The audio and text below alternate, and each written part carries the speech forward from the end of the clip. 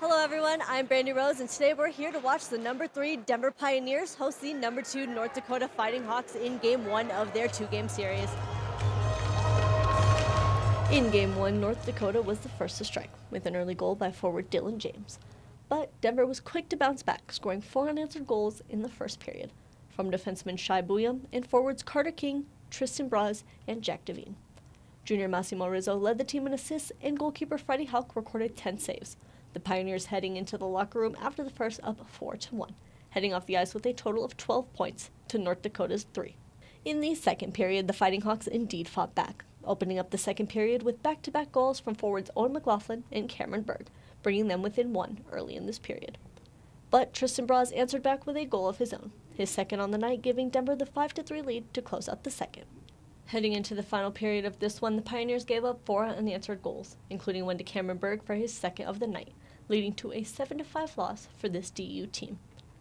In Game 2, the Hawks were once again the first on the board, with a goal scored by junior Cameron Berg on the power play following a 5-minute major on forward Tristan Lemire, giving North Dakota the 1-0 lead heading into the first intermission. But there was still 2 periods of hockey to be played. DU capitalized on a fast break, and number 7 Aiden Thompson scored DU's first goal of the night, knotting this one up at 1 apiece. I appreciate that. Yeah, I felt good out there. I mean, continue to just keep making plays and continue to do things that I can to help the team out. And after a strong defensive period from both teams and a little bit of chirping too, the game was tied entering the third and final period. Forward Hunter Johannes opened up the third period with a goal, giving them the 2-1 advantage. But reigning NCHC Player of the Month defenseman Zeev Buyam tied it up at 2 apiece to send this one into overtime. Junior forward Carter King put this game winner in the back of the net, tallying close to 2 minutes on the ice in OT, securing the win, and splitting the season series with the Fighting Hawks.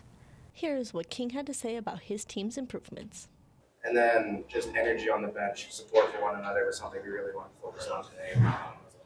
For the Met Report, I'm Brandy Rose.